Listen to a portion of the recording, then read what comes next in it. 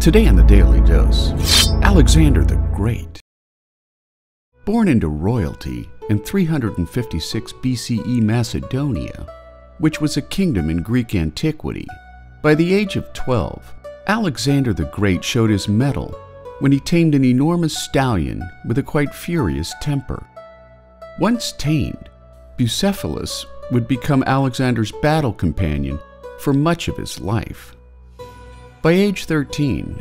Alexander's kingly father hired the great philosopher Aristotle to educate his son, fostering Alexander's passion for literature, science, medicine, and philosophy, adding a Renaissance man quality to what would become one of the greatest military minds of his day. In 338 BCE, 16-year-old Alexander led a cavalry charge during the Battle of Chaeronea against the Sacred Band of Thebes, who were supposedly an unbeatable select army made up entirely of gay men, which ended in a stunning victory for the young warrior prince. 2 years later, after his kingly father was assassinated by a trusted bodyguard, Alexander claimed the Macedonian throne by age 20, killing his rivals before they could challenge his sovereignty, taking up his father's sword in their shared quest for world domination. Over the next several years, Alexander and his Macedonian army fought their way across the Persian Empire, battling troops put forth by Persian King Darius III, who had amassed a substantial army in defense of Alexander's aggression. After Alexander's victory in the Battle of Issus in 333 BCE, Alexander continued his empire building under the motto that there is nothing impossible to him who will try.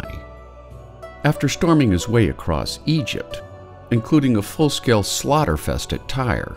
during the October 331 BCE battle at Gaugamela, King Darius was assassinated by his own troops for attempting to flee the battlefield, and while Alexander professed sadness over the death of his rival, Alexander soon proclaimed himself king of the Persians. Over the next 3 years, Alexander would survive many attempts to end his life, forcing him to murder his close friend and general Cletus during a drunken rage, which was a persistent behavioral problem that plagued Alexander throughout much of his life. After falling in love with a Sagian woman named Roxanne, Alexander stormed India,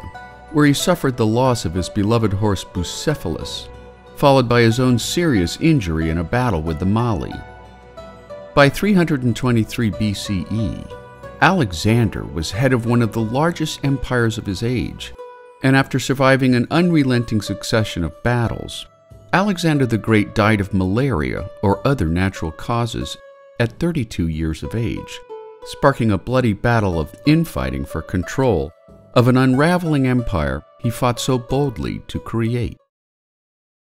And there you have it, Alexander the Great, today on the Daily Dose.